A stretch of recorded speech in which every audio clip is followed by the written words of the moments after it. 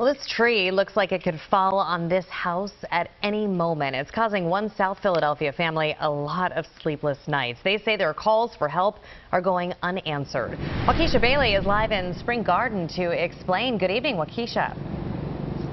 Good evening, Jessica. Well, this family says that they have just been given the runaround and they keep running into all of these different roadblocks. So they reached out to us here at CBS 3 in hopes that someone will hear this story and give them a helping hand. This is home, right? Yes.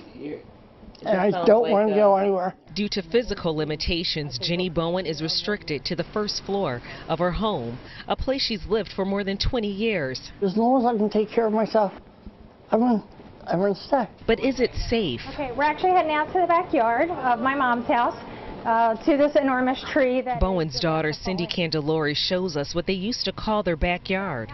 There's actually wires hanging in between those branches as well. But now this tree has taken over. The tree was angled just a tiny bit, probably December or January. From what we can see, it's being supported by wires and this old fence. Everyone keeps passing the buck. Pico says L&I.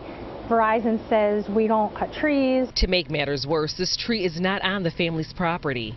It belongs to the landlord who owns the house directly behind her. Meanwhile, we reached out to Pico. In a statement, they tell us they were, quote, on site in December. An investigator determined that there was not a safety issue as Pico's lines were not damaged and electric service was not being impacted. Her daughter worries every night she leaves her mom. I fear for her because she's here by herself. She certainly can't run out of the house being disabled. You know, if this tree comes down, and I don't know that she'd even get enough of a warning to do that. I've been here so long, it is home. And the family tells me that they did reach out to a tree removal company to see just how much it would cost to get that tree removed, and it could cost them thousands of dollars that they do not have. Now, meanwhile, I did reach out to the landlord as well as L&I, and I am still waiting to hear back from both of those parties. Reporting from Spring Garden, Wakisha Bailey, CBS 3 Eyewitness News. Hopefully they get that resolved pretty soon. All right, Wakisha, thank you.